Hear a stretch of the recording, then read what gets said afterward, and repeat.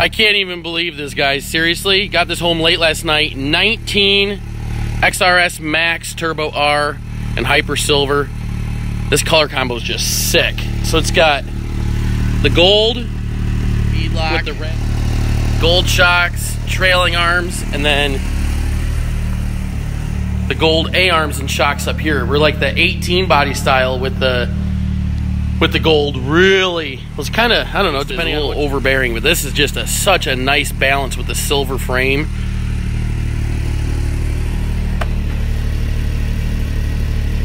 It's gonna be the first ride today. Gotta get some exhaust on there, the Q-Link, storage bin. What do you guys think? RJWC? It's kind of what I'm leaning towards. Asta Cruiser's got some sweet stuff on his. But